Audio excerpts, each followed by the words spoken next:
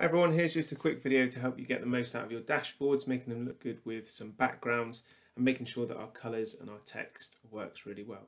So here's a very simple dashboard. I've just added a couple of data labels.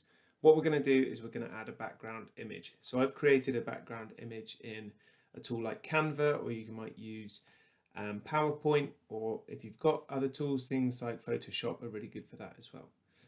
So I'm going to press this option to select a background image, as we got here, and I add that onto my dashboard. So I can see here that I've overlaid where I want things. I might start putting some charts here, and then I often use data labels to get some points across.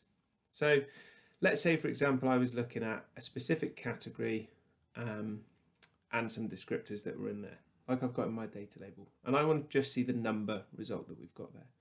So this data label has been set up for me to do that. If I right click and edit it, I've got the categories and descriptors that I want selected. So the first thing I could do here, because I don't need to know that it's my category 2 and my descriptor 2, I know that I'm going to put it in this box, so I just need to see the number. So firstly, I choose hide text, then I press tick. If I now hold the Alt key and click and drag to resize this, I could go and put this inside this box here. Now, often what people will do is right click this and make it transparent, okay, which is fine and looks okay. But you'll notice that around the text it just looks a little bit funny because we've got basically a black background and the white text, although we're going on to this green part. So what you can do is you can right click and edit this label. And now, rather than having it transparent, still if you have it transparent, this setting makes more sense anyway. If you make the background color be the same as this one, then it will sharpen up that text. So you can select the background color, and then you've got this eyedropper tool here. So you click on this one, you hover your mouse over the area that you want to match up with the color, and then you press the space bar when it links in, okay? On my screen, my zoom level is different, so this doesn't actually work for me. But what I can do is I've saved the colors I've got in there. So I know it's this one here, I can press tick and we're in.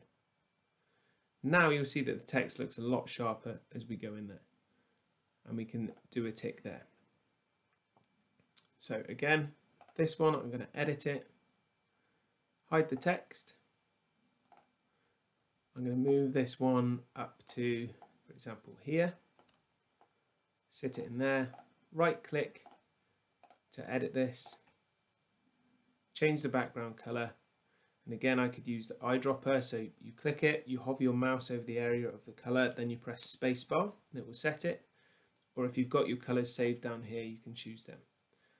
So you can use things like hexadecimal colors and everything if you want to be really specific and you know what they are as well. So we tick that, and then we can see that everything just looks a little bit sharper.